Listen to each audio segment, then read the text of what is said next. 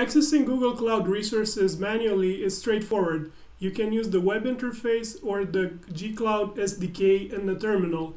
However, doing the same thing programmatically is more difficult because of authorization. In this video, we are going to create a cloud function that lists all the notebook instances under our account. The same method can be adapted to any cloud resource or operation.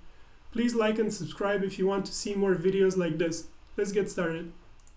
This is the product that we are going to use. It's called Notebooks. What this is a product for Jupyter Notebooks. So just a quick example. Yeah, useful product, pretty cool for data science. So if we're looking for the REST API, Google Notebooks API, we will see that there is a REST interface in here. So v1, projects, locations, instances, list. This is the endpoint that we are going to call. So we can try to call it with Postman. So we'll do a new request in here, copy this. So we'll see that parent has the format of projects, project ID, locations, location. So we'll do just that. So instead of parent, we'll do projects, my project name, locations, my location, and now instances. All right, let's try to send it. Yeah, and it says we are missing the authentication credential. I will paste the credential in the authorization header. It's supposed to be bearer token. And if we see now, it worked as expected. We got back the notebook that I showed you earlier. So 190851. It's this one. So this worked as expected. The problem with this method is that we need to get this JWT programmatically. We are addressing this using the Google API Python client. One lesser known fact about this client is that it can automatically create wrappers around any Google Cloud REST interface. Google Notebooks is such an interface, so the client will work with it. This is how we use the client. First, we make sure it is installed. Google API Python client. Next, we start a Python 3 REPL. So from Google API client, import the discovery method. Now we need to create the wrapper. So inside the discovery method, there's this method called build, which creates the wrapper around our API. So the name of our API is Notebooks and v1. Notebooks v1.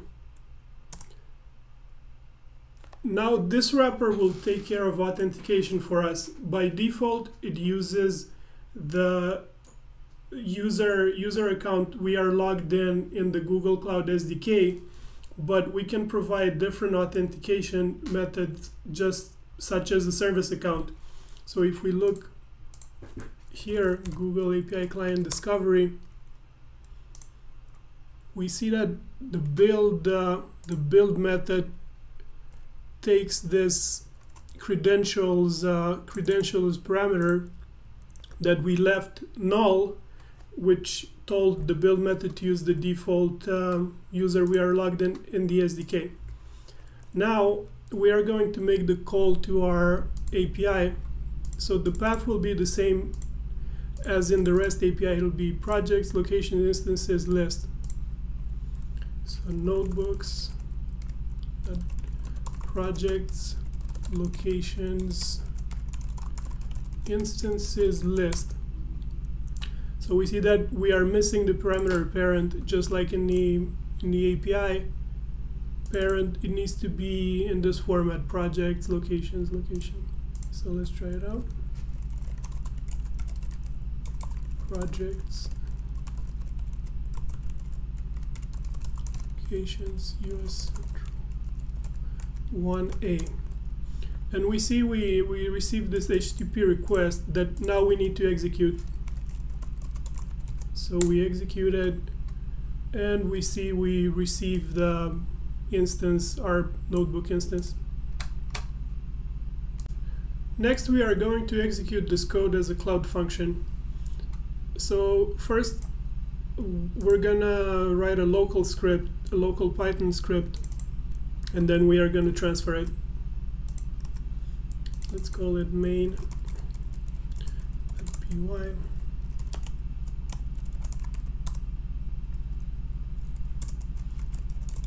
Good. Google API client.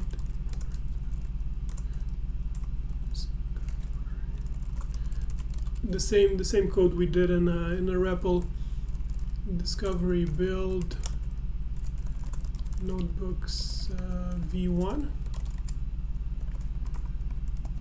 Now we are going to respond, make the request. So it'll be notebooks. Let's see. Notebooks location, project locations. Just like that. Now we are going to print the response. Make sure it worked. Now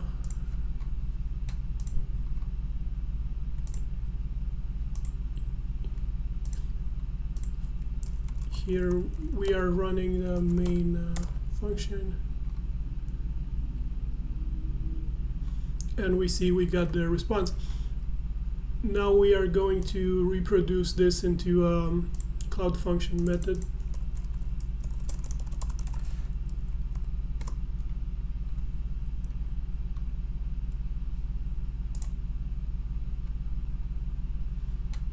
Create a function, yes, it doesn't matter.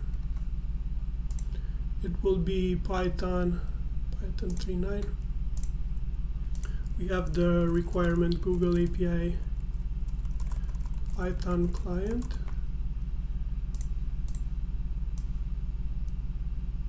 So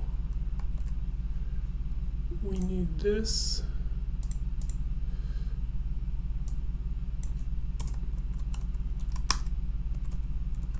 And now we are going to return the response instead of printing it. And we need to import discovery from Google API. Import discovery. Okay, hopefully it works. Okay, now we can test it. The request is not important, and we see our notebook here. So what happened in the background is that the cloud functions run in the context of a service account, and when we did discovery build, the library used this service account to authenticate the requests to the notebooks API, and this is why it worked. That's it for today. You can find the source code in the description below. I will also link my website in case you need help with Google Cloud development. See you next time.